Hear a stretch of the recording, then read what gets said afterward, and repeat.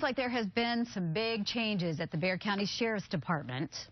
And that's the hot topic today as the sheriff, Susan Pamerleau, gave her first State of the Sheriff's Office address on what the department is doing now and what they'll be doing in the new year. It's clear that our major efforts will be focused on three fronts: technology, workforce development, and facilities. Now, Pamerleau says deputies are still having to file incident reports and records the same way they did 15 years ago through a Word document.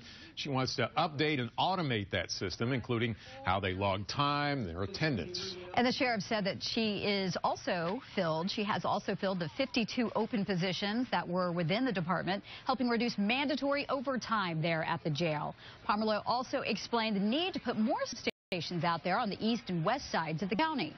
In the areas where they need to be, where they're in the close proximity to where the major number of our calls are, that will increase it will decrease the response times and provide greater safety for citizens here in Bexar County.